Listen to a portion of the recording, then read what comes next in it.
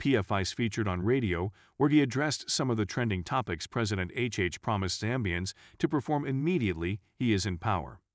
Amongst the highlighted topics are: 1. President HH promised Zambians to formulate a cabinet of 18 members, but he has a 25 members cabinet instead. 2. He promised to sell the jet immediately he is in power. Has he already sold it? He also advised all PF ministers never to walk out of Parliament like Upton did, for President HH to perform and fulfill his promises. He needs their support. More stories to come. Remember to support me. Thank you. Continue watching the video. Remember to subscribe and hit the notification bell so that you don't miss any latest news. President Hakainde, President Bali is a liar. I am not a person who gets involved in vulgar language and insulting. I only tell the truth. And I've said the truth here. I don't believe that presidents can be liars. The president indeed told us he's going to give us a surprise government. Yes, what he gave us was not a surprise government at all. He missed it. Out of the 25 ministers that he appointed, 10 belong to a government that the PF defeated in 2011. So, but Diana, you can see from this that in 2026, Chikaba ichaanguka kuchefechari in 2011. Come to 10 of these guys are from the government that we defeated. The other 15 are all novices. But they crossed long back. Yes, they crossed long back. Some of Ambassador Frank, some of them were ministers whining and dining with Edgar Lungu until 3 months before elections. So anyway, let's leave that. Please go ahead. Please go ahead. Yeah. The second, for instance, President Bali promised the Zambian people he's going to run a lean cabinet of 18 members. Now he has 25 or more. Again, broken promise. He told us he's going to have a youthful government. The first people he appointed, the majority of whom were people he went and dug up from retirement. People had long retired. Experience. Yeah, but at the time that he was still... And there's some young people in this government. How many are there? 4. Yeah, out of 25. Well, actually, 2 out of 25. He told us he's going to have a gender sensitive government. It's evolving. It's evolving. No, you know, this government, 6 months down the line, this government may not be the same. You remember what I said? I said, you must be cautious. As a politician, you must be cautious how you put your statements. If you say, I shall gradually do this, then people will believe you. And if you put it as a statement of fact, then it's a fact. It must be done there and then. So when I say that President Bali must keep his promises, it's because I don't want him to end up ending the name Bali Muntu Wabufi, BMW. I don't want the president to have that name, Bali Muntu Wabufi, BMW. No, I want him to escape that name. And he will escape that name by keeping his promises. For instance, he told the Zambian people, 1st of September, the price of maize will increase from 150 to 250. Please let him do that. He told the Zambian people, 1st of November, the price of minimum will be 50 kwacha. Please let him do that. And I want to encourage all members of parliament, PF members of parliament especially, not to be antagonistic. Please support Bali, support President Bali to deliver on these promises. Now, Chama, add more pressure. My friend, the way we're going to add pressure ourselves, we're not going to be like them who are walking in and out of parliament, who refused to call President Edgar Lungu president. For me, I regard President Bali as His Excellency, the President of the Republic of Zambia. I'm calling him Bali because that is his popular name. I don't think that President Edgar Lungu would feel any injury if we call him ECL, because that's his trademark. So when I say President Bali, I'm just using the name that he loves. President Bali must be supported. But we are going to pressure him by making sure that we keep checking the boxes that he told us to check. All the promises he made, he must deliver on them. We're not going to insult him at all. We're going to keep him completely in sufficient space for him to deliver. That is what we want.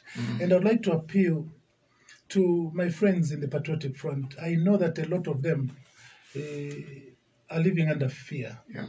As I speak now, there are still members of the Patriotic Front who are not in their homes because they're being harassed, they're being chased, they're being intimidated. Please, please, my friends, you won elections. Allow your president now to govern in an environment of peace. Don't make your president continue to appear like a man who loves violence. Because if you perpetuate this violence, the only thing that it turns out to be is that your president is the one who loves blood. I don't think we should make him appear to be bloodthirsty. Please let the Zambians enjoy their freedoms. You just made reference to that some are not in their homes. I mean, the reports, that some of them are just afraid of some of the perceived sins they committed. And could you clarify that some of the PF members are running away, going out of the country because of some of the perceived sins? Have you heard anything to that end? No, I haven't heard of any person who has left Zambia for fear of prosecution. I haven't. But if they are, then I don't think that they committed any offences on behalf of the Patriotic Front. They may have committed offences individually, but I'm not aware of.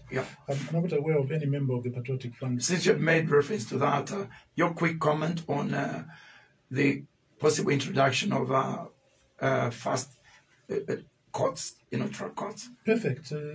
Very, very welcome. Brilliant. Let them come in place and let them come up with the better to dispense justice quickly. But let them come up with the procedures, procedures that will ensure that the courts operate without any vindictiveness. Brilliant. Have you left out anything there? The only thing I wanted to say is to assure Chama Mbewe and Madam Diana that your party is as strong as you want to make it. So please don't just sit back and let's make sure we mobilize. That's very encouraging. Could you also quickly, Vice President, comment on petitions, and what they could do to the performance of Parliament? The President says he doesn't really like them, but he believes in rule of law. Your comment on that? He made it appear as though he's oblivious of the fact that his members of Parliament and his councillors have petitioned. I don't believe that. I don't think that his members of Parliament could have gone ahead and petitioned as widely as they have if they hadn't made a policy on it. I think that this is just a deliberate ploy. And one can just assume that they are hoping that because they're in government, therefore, petitions will go in their favor. The one thing that they're forgetting is that they are taking away energy from parliamentarians to be effective in Parliament. It will take some time for these cases to be disposed of, but they will be disposed of. But also, what they are losing sight of is the colossal amounts of money that are going into these petitions. Absolutely. There's a lot of money to be spent when you have a petition. I suffered a petition myself. I know how expensive it is. But third and most important, again, I'm saying this with mixed emotions. On one hand, I'm not so happy that there are so many petitions, but on the other, I'm happy because they vindicate President Edgar Chagwa Lungu. You remember when President Edgar Chagwa Lungu said these elections are not free and fair? People poured scorn on him. How could he possibly say this? Now, they themselves are going to court and saying these elections were not free and fair. On the other hand, they accept the results of the presidential election. They don't accept the results of the parliamentary elections. And yet they were held together. So this, if you see, is again an element of inconsistency. But for me, I'm very happy because our members are also now lined up to go and expose all the atrocities that were occasioned during these elections. So at the end of the day, we are also going to expose what they did during the elections. The other issue, the continued stay of a number of permanent secretaries in their jobs and, even advisors still in the jobs. I just take it that the president is taking his time, is moving meticulously. But again, the mixed views on this. Where you stand, Vice President, what is your position on this? With regard to permanent secretaries, I can understand that he will take some time because those people have to prepare handovers and so on and so forth, and you can't just disrupt the whole system. However, like the other one said, a person who's ready to form government will not take a month to compose his cabinet. A person who's ready to take cabinet would act as swiftly as President Michael Sata did, as swiftly as Edgar Lungu did. For him, it's very clear that he was least expectant of forming government. This is the reason why it took him so long. But very well, he's finally done it. But also, talking about continuity in government, unfortunately for him, the speech that was given to him to deliver to Parliament on the opening of the 13th National Assembly was obviously not his speech. That speech, and like Honorable Mwega said, that speech was written by technocrats. And I can assure you that those technocrats had written that speech long before the elections. And they too were anticipating President Edgar Lungu to read that speech. Right. So it was a speech written following the PF manifesto. That's why you see a lot of things in that speech which are borrowed directly from the PF manifesto. Right. I'm hoping that when he comes with his budget, he will come up with a budget that will reflect his party manifesto, not the PF manifesto. Talk about the budget. What are your expectations and in view of where the economy is right now? Number one thing for me is actually, this was a missed opportunity by President Bali. Remember on BBC, he said, I've inherited empty coffers. He said he had inherited hidden debt.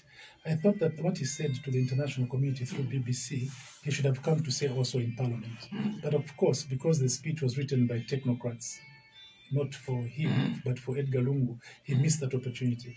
I'm hoping that Minister of Finance, Muso Kotwane, when he goes to Parliament to present his budget, he will first of all tell us where the hidden debt is and how much it is, and secondly tell us how he inherited empty coffers when he had $2.9 or $3 billion in reserves, and he should tell us where all the money that's being collected by ZRA on a daily basis has been going to. He must tell us how they have managed to open Parliament when they have no money. He must tell us how they have managed to buy, FRA has managed to buy all this maize when they have empty coffers, how the state has not failed to pay salaries for all civil servants when they have no money in the coffers, how fuel is still in the fuel stations when they have inherited empty coffers. This he must tell. But also, in the budget for 2022, the one thing that the Zambians are looking for, number one, actually there are four things that they must not lose sight of. Number one, there must be a huge increase to the Ministry of Education so that our children go to school without paying fees. Surely, God must not forgive us as Zambians for us to have elected a person on the basis that our children will attend free education and then afterwards we are shortchanged. God shall not forgive us. So we must make sure there's free education. Number two, we cannot possibly allow this government to take us for a ride by asking us to vote for them that they're going to create jobs for youths and they fail to do it in the first year. They must create jobs. We are very happy that they are cleaning up markets, they are cleaning up bus stations of cadres, and I have to admit that yes, they were saying those were PF hooligans. Yes, they are PF cadres, they are PF hooligans. Yes, remove them from the streets. We support you. Remove them from markets. Remove them from bus stations. But as you do that, remember that those are Zambians who also deserve a living. And it is the government's responsibility to provide for them. So don't just harass them and throw them away jobless and they have no money to feed their children on, because then you are creating destitution. He lamented the fact that the levels of poverty in Zambia are so high. Yes, address that, Bwana, please, Bali, address that by creating employment here and now. That we must see in the budget. We also must see in the budget increased allocation to the Ministry of Agriculture. We want our farmers to produce more. If you look at the PF manifesto, we talked about realigning the farmer input support program. And he has adopted that, and actually he has gone even further by saying he will give 12 bags of fertilizer per farmer. He will reduce the cost of fertilizer to 200 kwacha. Let us see that in the budget of 2022, because this is in the interest of the Zambian people. We also want to make sure that President Bali goes out and opens up more road infrastructure, because you cannot possibly grow agriculture without investing in the road network. There are many places where President Edgar Chagwa Lungu may not have managed to open roads. Those are roads that are waiting for him now to open up. He spoke about water harvesting. If you look at the PF manifesto, and that's why I'm saying this speech was purely a PF manifesto speech. In the PF manifesto, we said that going forward, we're going to expand on the number of dams that we're opening up for the sake of increasing irrigated agriculture. President Edgar Lungu, in the 5 years that he was president, he opened up 5 new dams, the biggest one being Momboshi. I hope that President Bali will also show in his budget, in 2022 budget, that he has allocated money to opening up new dams. So we are very, very expectant. And all I can do is to wish him the very best. I really hope that this time that he has, he's changing the PF government budget, because the PF, even during the elections, the government was in place and it was crafting the budget, but it was crafting it based on the Edgar Chagwa Lungu policies, the Edgar Chagwa Lungu PF manifesto. I hope that he has had the time now to ask the technocrats to realign the budget to suit his manifesto. Right. Before I ask you my two final questions, I just want you to quickly comment on these. The president at the inaugural speech, he said it's not about changing of power, it's about changing of leadership, because power belongs to the people. How would you love this to be practiced, realized in this context, Vice President? Yes. In accordance with the Constitution, power, executive power, vests in the people of Zambia. So no one has ever said that there is any difference of opinion on that matter. And no one should try and make themselves a philosopher by saying what is obvious. That is not any philosophy at all. It's not a philosophical statement. That's a statement of fact. What changes is leadership. Power still vests in the people. And yes, now there is change of leadership, and the new leadership has a duty to deliver to the expectations of the holders of power, the Zambian people. Yeah. And for me, I have to say, yes, the Zambian people exercised their power, whether directly or through intimidation or whatever, or through deceit, but they exercised their power by voting against the PF in favor of the UPND. So for the time being, the UPND, for the next 5 years, if they do manage the 5 years, and I wish them the best, it is them now who have the authority to superintend over the affairs of the Zambian people. What you do miss most, and what won't you miss most being out of government now, Vice President? What I will miss most is waking up every morning, being in the office 8 o'clock, and staying in there until 18 hours, 19 hours sometimes, and getting home tired. I will miss that because I enjoyed that. With regard to Parliament, I will miss the ability to use that national platform to air views, because as you are well aware, that is the only platform that is free from any interference. You go there and express your views without let or hindrance. I'll miss that. What won't I miss? I'm not sure there's anything that I won't miss, because I really, 20 years of being a parliamentarian makes you part of the furniture of Parliament. So I have to say that I made a very conscious decision not to continue as a parliamentarian, because I also got to a point where I started to ask myself, is it fair? Am I not becoming greedy? That out of the so many residents of Kabwata constituency, it must just be me and me and me alone. I made a very conscious decision, and truth be told, I was actually prepared to go and settle down and do things that I've not done over the last 40 years that I've been engaged in public service. I wanted to go. Are you still playing your guitar? Yes, I love to spend time with friends playing guitar. As a matter of fact, your friend and mine, Ricky Dilonga, spends a lot of time with me. Fantastic. Sing and so once in a while we do that. But I also love to be out in the country. I like going to the farm, and I was hoping that I'll spend more time on the farm. But President Edgar Lungu, oh damn him! I don't know why he instead of allowing me to go and rest, he now gave me this very onerous responsibility. Talk about President Lungu. Usually and sadly, when presidents leave office, the so-called good friends also disappear.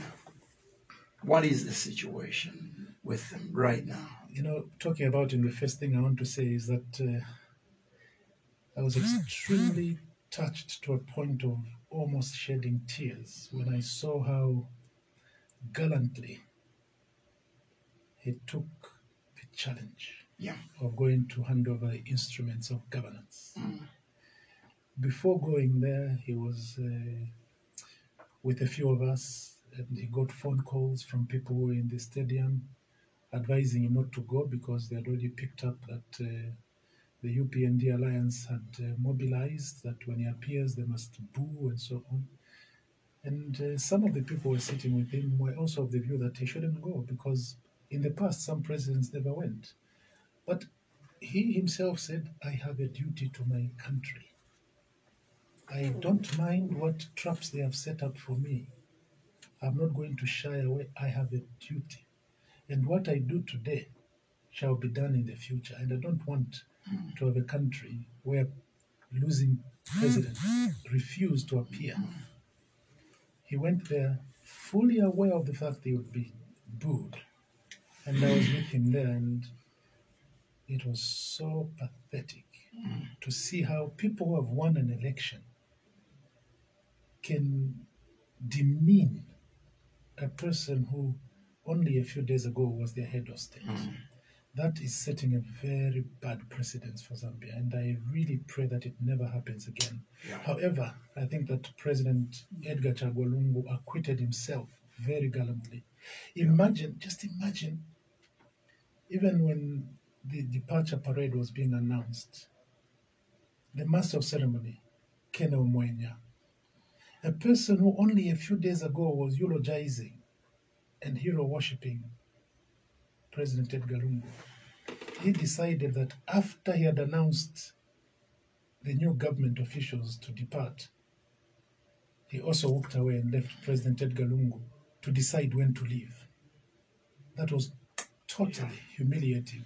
But I'm sure that this is one of the legacies that will follow Edgar Chagwa Lungu. Does he have friends now? He does have friends. Yeah. All the time when you go to visit him, there are many people. There are many people who are visiting him. He himself, when you visit him, says, friends, I thought that you'd run away from me. I was hoping that I would be sitting here licking my wounds alone.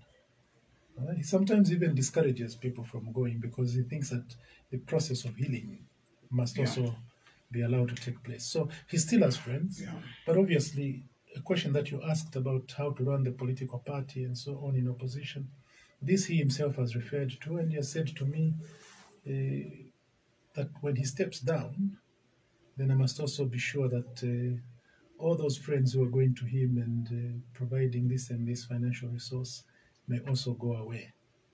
So this is the reality of politics. This is the reality of politics.